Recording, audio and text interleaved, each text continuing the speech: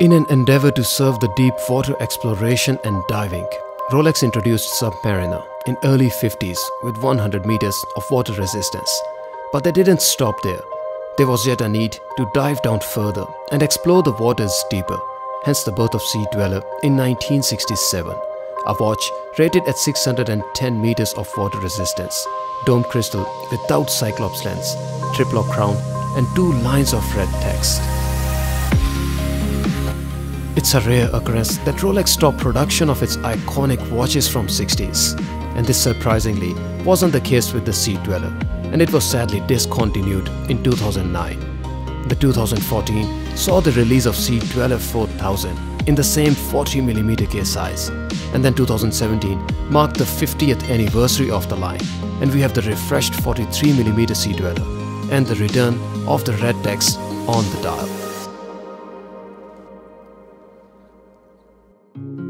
The size of 43mm created mixed sentiments, with purists not quite happy with the larger size, and the addition of Cyclops lens that was never there on the Sea-Dweller line before.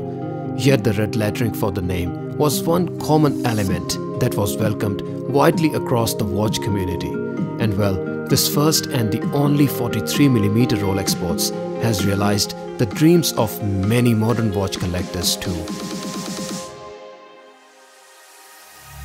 The new Sea-Dweller reference 126600 features a modern stance of Rolex and offers all the latest features that you would expect in a modern tool watch, yet with the reliability and watchmaking experience from Rolex.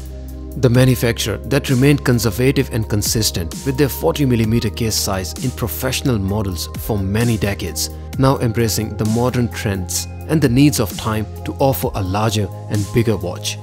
First came out the Deep Sea in 2008, then the Explorer 2 in larger size of 42mm case, and then in 2017 we have all new Sea-Dweller in 43mm case size.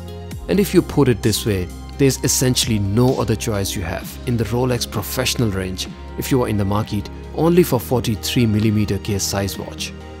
The new SD43 in many ways has similarities and design resemblance with Rolex Submariner. You get the same hour markers, same dial hands, similar black dial, Cyclops lens, all brush bracelet and the case with the polished sides.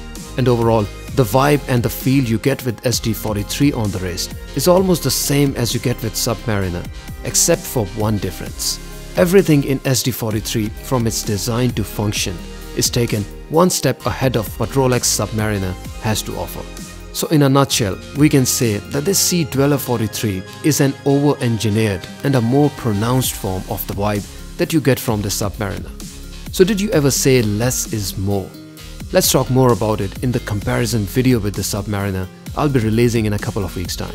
The new Sea-Dweller takes the water resistance to another level, down to 1220 meters. The additional rating meant that additional engineering was required to allow the watch to deal with the greater depth. And we have in return the helium escape valve added to the case. The case thickness of 15mm also works relatively better with the larger 43mm case size than the previous version of 40mm case without the Cyclops lens. The vintage vibe of the watch is well maintained with the dial color and the texture. The dial here is not rich or deep or glossy black, rather it's vintage or washed out black, and it's very different from the one you get on the Submariners or GMTs. The most interesting and sought after design element is the red text in the dial. It's worth mentioning that the first Sea-Dweller from 1967 had the same red lettering, and then the return of the same red text to celebrate the 50th anniversary is a nice nod to the original reference. The case comes with beautifully polished case sides, and I personally love the intermix of polishing on the case sides versus the brushing on the top surfaces, which not only enhances the wrist experience but also adds a little luxury and jewelry look to the watch. The brushing on the case and the bracelet is not one of the best, but it's very good and does offer you the experience upon the flick of the wrist. The brush bracelet means that there are no blingy reflections from the watch, and this complements perfectly with the tool nature of the watch. I personally much prefer and enjoy the all brushed links on the Oyster bracelet than the polished center links on two-tone watches or GMTs or Daytona. The bezel comes with coin edge protrusions, and the teeth at the edge are very appropriately sized to allow for easy rotation. It's really little details like these that make Rolex a very special tool watch compared to everything else out there on offer. The new reference comes with 3235 movement, which boosts the power reserve to a substantial 70 hours as opposed to 48 hours on the last movement caliber 3135. The movement operates at 28,800 vibrations per hour, featuring 31 jewels, Paraflex shock absorption system and Parachrome hairspring. Rolex watches are not just the figure of function, rather they are made to function in the most stringent conditions and environments. Being true to its core design and function of deep diving watch, SD43 comes with brilliant blue lume that is very functional and relatively long lasting too. The bezel is unidirectional and you have a lumed pip to be able to time the minutes by turning the bezel anti-clockwise.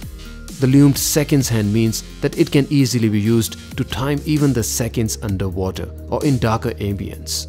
Under the macro, I could see some minor scratches on the minute hand, but they are not of serious nature and can't be spotted with naked eye. I could also see similar minor scratches on the hour hand, but again they are relatively superficial in nature. The seconds hand comes with similar scratches all around on its surface, and the joint is also relatively basic in its finish. The undersides of seconds hand is neither polished nor brushed. The hour markers is one area I would like to emphasize on, and the hour markers come with relatively very basic workmanship. And what you are seeing isn't so much a dust or a smudge mark, but apparently a lower surface finish. So it's likely the standard quality of finish they are built to. The 43mm size will make you think that this watch wears large, but on my 6.5 inches wrist with the wristband of 55mm, the 43mm Sea-Dweller to me wears pretty much spot on. And the reason for its very good wear even on smaller wrist is that although it is 3mm larger than the Submariner on the case, the lug-to-lug is only 1.5mm taller. That is, we have 50.5mm lug-to-lug on the case. For your reference, this is 0.5mm shorter than the lug-to-lug on 6-digit Explorer 2. And then the top surfaces of the lugs also taper down, so the watch contouring to the wrist is actually very good from what you would expect from 43mm Rolex.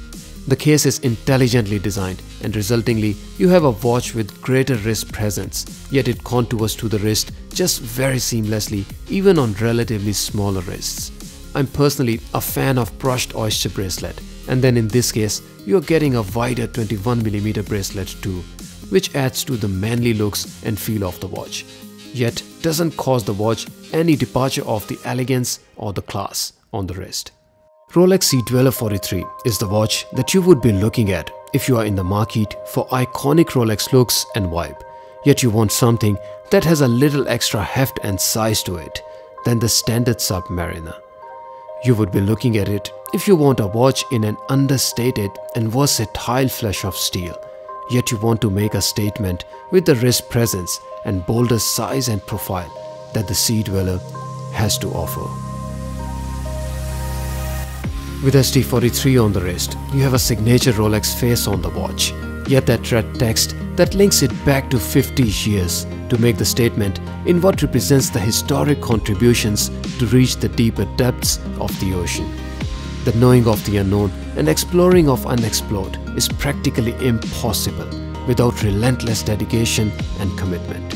And if you appreciate human endeavors to discover the unknown, you have a reason to smile.